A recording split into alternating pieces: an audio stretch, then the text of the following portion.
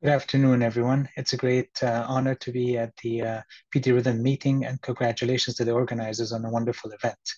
It's also personal for me to be back in Boston, where I had completed my EP training several years ago. I remember at the end having to explain where was this Edmonton in Alberta that I was going to and how far north you had to look on the map. But Edmonton is a lovely city, great quality of life. Yes, the rivers do melt in the summer, and no, there are no igloos. It's also close to the Canadian Rockies. Beautiful landscape for amazing hiking and canoeing and great skiing in the winter. Whoops, I'm not sure how this got in here, but yes, we do have beautiful lakes as well. Trying to get rid of it. You may have noticed on these pictures these brown pine trees, and there are unfortunately fields of them. And the culprit for this is this mountain pine beetle that attacks the pine needles, kills them, and kills the trees. And it's causing devastating damage to the Rockies. As you drive along the highway, you see fields and fields of these dead brown pine trees. And obviously, this pine beetle is not acting alone. This infestation is perpetuated by drought and dense forests, lack of wildfires, believe it or not, and other infestations. However, there are still beautiful, picturesque green fields that are lovely to visit and also free of any infestation. So what's the scope of the problem? This is a satellite view of the Canadian Rockies on the left and the Colorado Rockies on the right. And only the areas in bright red are affected by this pine beetle infestation. So really, relatively small problem. So the mountain pine beetle is like VT in adult congenital heart disease. It can be devastating and deadly. It's not acting alone, but overall the burden is low. The title for this talk was an update on risk stratification schemes for VT in congenital heart disease. And I found myself with two main questions. Can we discuss VT without discussing sudden cardiac death? And can we discuss VT in congenital heart disease without mostly talking about the trilogy of Fallot? Let's answer the second question first. When talking about VT and sudden cardiac death in adult congenital heart disease, we all know that the flagship patient population is the repaired trilogy of Fallot. And the main reason for this has been the fact that this is the most common cyanotic heart disease, and the fact that the sudden cardiac death is the most common cause of late mortality among this patient population, as shown in the early studies and subsequent studies showing the high burden of arrhythmia in this patient population, as well as the high incidence of sudden death over time. And even more recent studies with large patient populations, so over 25,000 patients with congenital heart disease, and looking at sudden cardiac death, the leading lesion was unfortunately the trilogy of Fallot. And when looking at recipients of ICDs in that patient population, again, the leading lesion is repaired tetralogy of Fallot. What's the scope of the problem again? The risk of sudden cardiac death in repaired tetralogy of Fallot is 0.15% per year, and it's 0.09% per year in the adult congenital patient population at large. So again, it's relatively small, and this will be very relevant later. The second question was about VT. So is it VT, only VT? Is it VT and VF? Ultimately, it's the risk of VT and or sudden cardiac death. As you will see, because of the pathophysiology and because most of the studies out there do combine these two as an outcome, so we are forced to look at the two together. And this gives us an opportunity to reflect on this pathophysiology.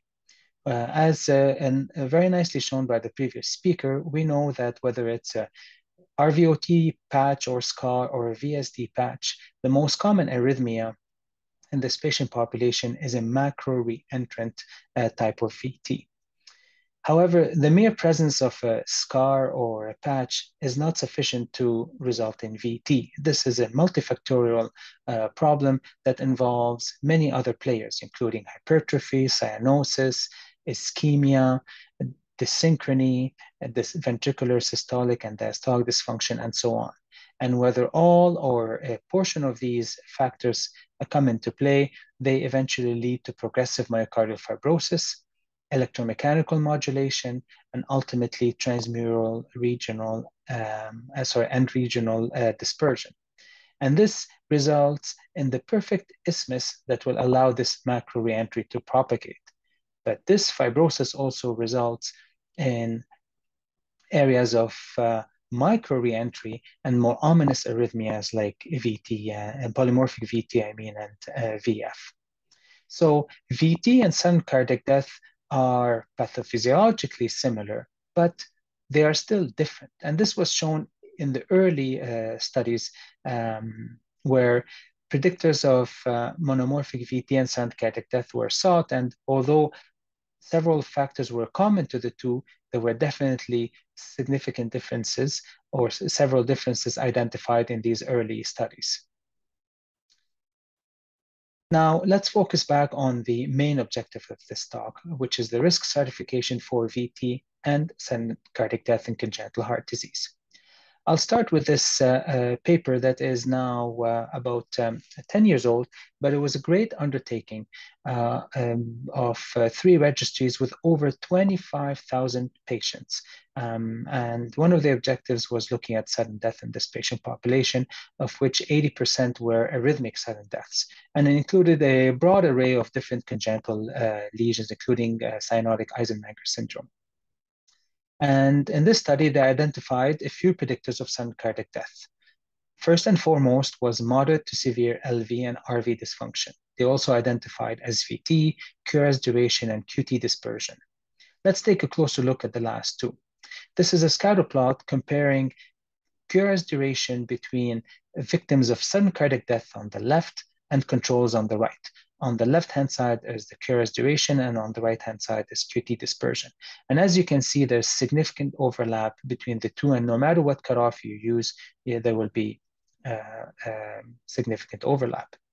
The authors also showed this nice association between QRS duration and ventricular dysfunction, or ventricular EF, LV on the top, RV on the bottom. And they showed that lower EF or moderate to severe dysfunction is associated with longer QRS duration, so maybe a representative of it.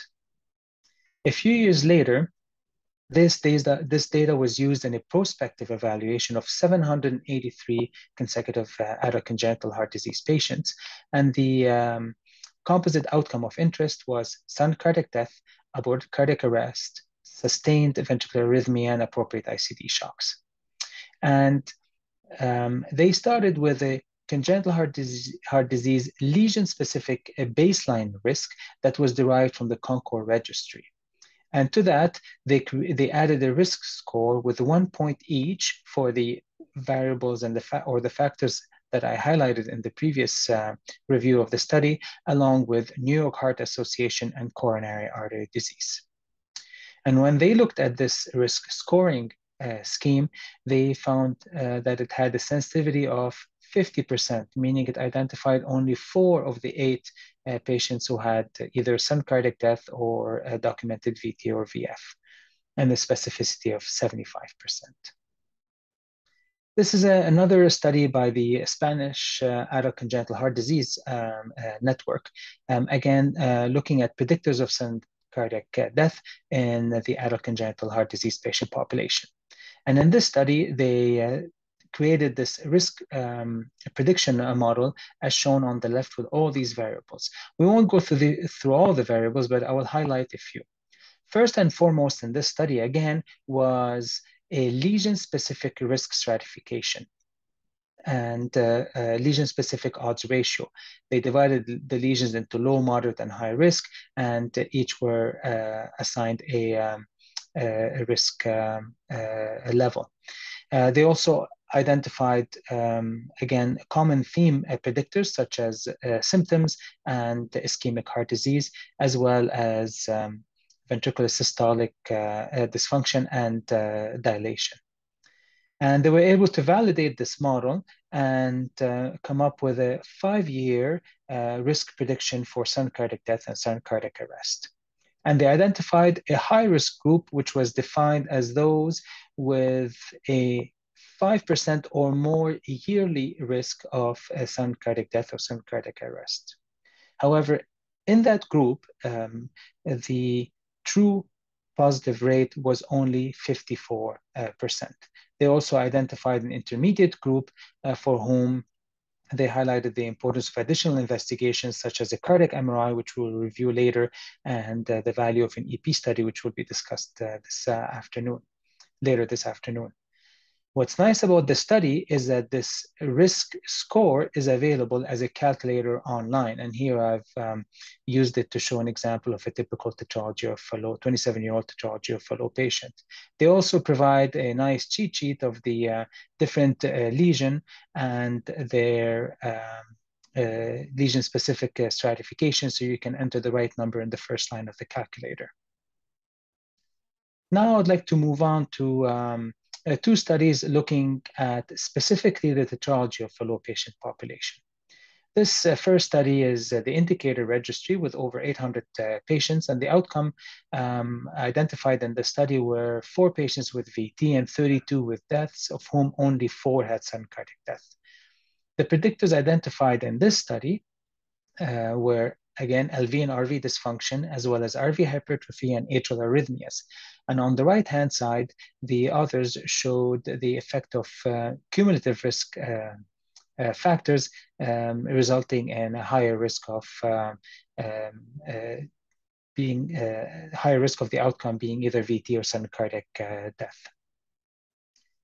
This is a data from a multi-center retrospective study from the PACES group that was in the form of a matched case control study that included 72 cases and 216 controls, again looking at predictors of ventricular arrhythmia in patients with tetralogy of Fallot. These 72 cases consisted mostly of patients with sustained ventricular arrhythmia at 57%, and the remaining main group were those victims of sudden death or resuscitated cardiac arrest. And from that data, a decision tree was created. The first thing that was identified as the important initial step in creating a accurate decision tree was the difference in eras in terms of risk stratification. Subsequent to that, there were 2 main predictors that led the group, led the risk stratification, and those were arrhythmic symptoms and ventricular dysfunction, specifically LV dysfunction, among others. And this tree allowed identification of patients in the low, moderate, and high risk group. And when looking at patients in the moderate and high risk group, the sensitivity of this decision tree was 88% and specificity was 68%. These main variables, among others, were then modified into this important factor scoring system that was, again, era specific. And this scoring system allowed the identification of different risk groups, low, medium, high, and very high risk groups, depending on the total score obtained, again, era specific. And when looking at patients in the high and very high risk group, meaning those with a score of 7 or more, the scoring system had a positive predictive value of 57% and a negative predictive value of 85%. So what's the status of risk stratification so far? Great knowledge and advancements in risk stratification have been made as a community, as you saw from these only a few studies. And presently, there are several risk stratification schemes available to us. However, the predictive power of different risk stratification models remains suboptimal. And this is related to challenges with this patient population that I would like to review because they are really relevant to our discussion. First is the incidence rate. The low overall rate of VT and sudden cardiac death, as identified in different studies, make this a very difficult task with very low numbers in different studies, even when involving thousands of patients. The other main challenge is the stochastic nature of arrhythmic events in this patient population that make risk prediction very challenging. As you very well know, this is also a very heterogeneous patient population. And this table shows only one example, being the age at repair and how it changed from over 4 decades from, for example, 9.7 years to 0.7 years. And this is only one of many examples of how heterogeneous this patient population is in terms of anatomy and specifically medical and surgical care over the eras. The other important factor to consider is how we assess this patient population. We draw a lot of insight and guidance from the myocardial infarct older patient population in order to know how to better risk stratify this patient population and risk predict for outcomes. However, this is a graph showing from the Valiant trial showing the a rate of sudden death or cardiac death in an adult patient population starting at 0.0 on the left, which is the time of a myocardial infarction. And as you can see, the risk of sudden death or cardiac arrest gradually decreases over time, and this is months, and obviously is risk stratified per EF. In contrast, this is the risk of VT and sudden death in the congenital heart disease patient population and the trilogy of Fallot. And it's 20, 30, and even 40 years later, whether it's in the earlier studies or the more recent studies, when the outcome of interest being either VT or VF or sudden death becomes a dominant issue. And it's 20, 30, 40 years later that we have to predict the outcome.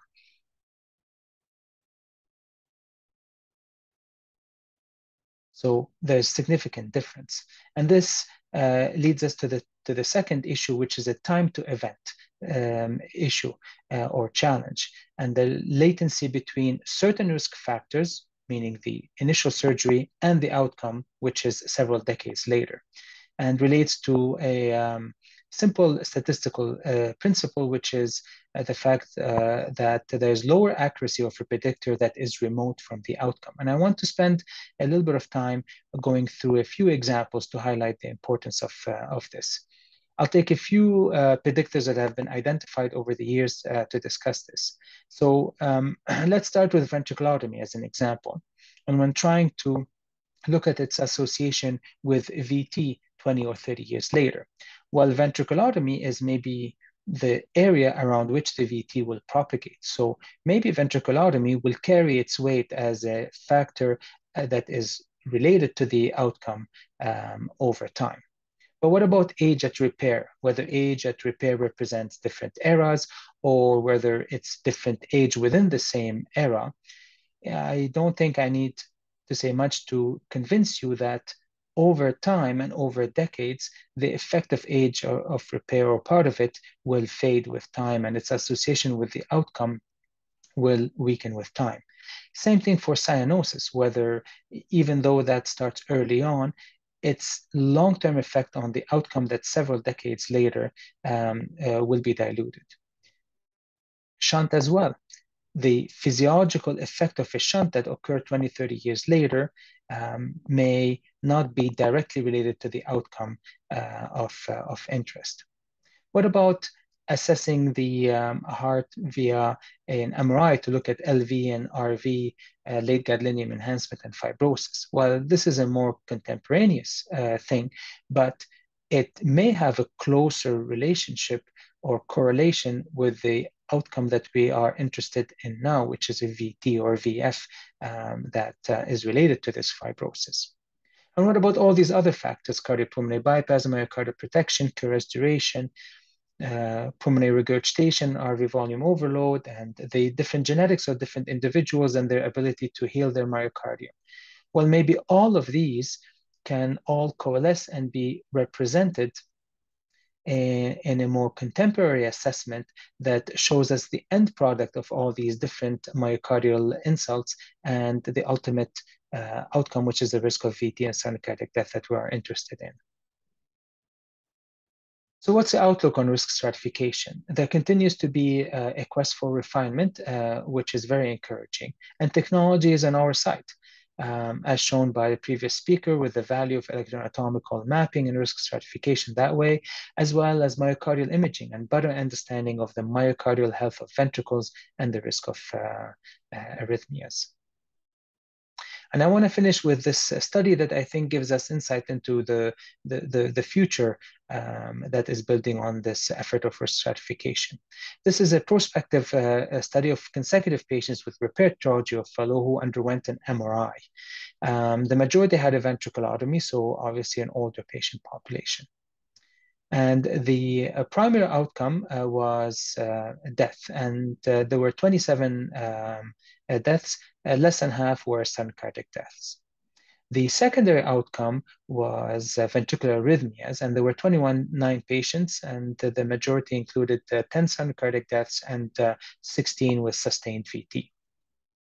And the authors were able to create this risk score to predict sudden cardiac death that included, as you see in the table on the left, gadolinium enhancement and grades of it for the right ventricle, left ventricle, ejection fraction, and age, and so on. And using this risk scoring system, they were able to identify the high risk group with a 4.4% annual risk of sudden cardiac death and differentiate them for the lower risk group. Using a slightly modified but similar scoring system, they were also able to identify the high risk group for the secondary outcome, which is ventricular arrhythmias, with an annual risk of 3.7%. And the 4.4 and 3.7% are important numbers here in terms of being able to properly risk stratify patients and make decisions about primary prevention ICD. So in conclusion, risk stratification for congenital heart disease remains a humbling task and faces many challenges, including the dynamic nature of congenital heart disease management over decades, as we discussed, the delay between the intervention and the outcome, and the low variable and stochastic rates of life-threatening events. Nevertheless, several important variables have been reaffirmed in different studies, and these include arrhythmic symptoms, age or era, lesion or repair complexity, and ventricular health defined by the systolic function, hypertrophy, fibrosis, and so on. And we now have several risk stratification schemes at our disposal. However, VT and sudden cardiac death are often blended in these risk prediction schemes. And although statistically complicated and sophisticated, you can realize that multivariable models are in a way simplistic. And the heterogeneity between these patient populations calls for more of an individualized rather than a population-based approach to risk stratification. So looking ahead, I think we need to improve on our ability to differentiate between VT that's amenable to ablation versus an overall risk of sudden cardiac death, and consider looking at this patient population using negative risk predictors rather than positive risk predictors. We also should consider integrating more contemporaneous and dynamic risk stratification parameters, such as fibrotic burden and its progression over time, whether we use serial MRIs or ultra-fast ultrasound that looks at transmural dispersion. And partly try to focus at the end product of prior myocardial insults as part of our risk prediction strategy. And finally, we should consider adapting more novel and complexity accommodating prediction schemes such as artificial intelligence that can integrate many parameters and may be better suited for this patient population. Thank you very much.